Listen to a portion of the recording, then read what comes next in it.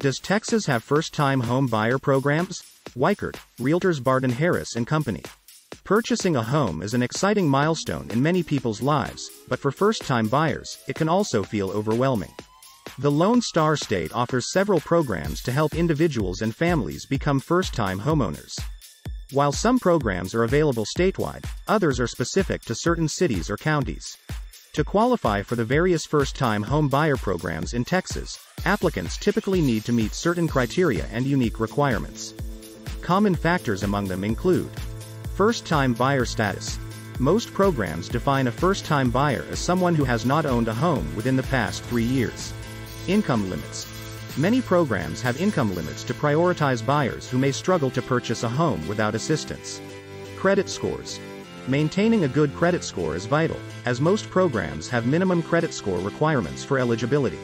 Texas's first-time home buyer programs offer various types of assistance to support individuals and families during different stages of homeownership. Whether it's down payment and closing cost assistance, tax credits, or educational resources, these programs are designed to ease the financial challenges associated with purchasing a home. Understanding the eligibility requirements and types of assistance available will empower prospective buyers to explore the resources that best suit their needs.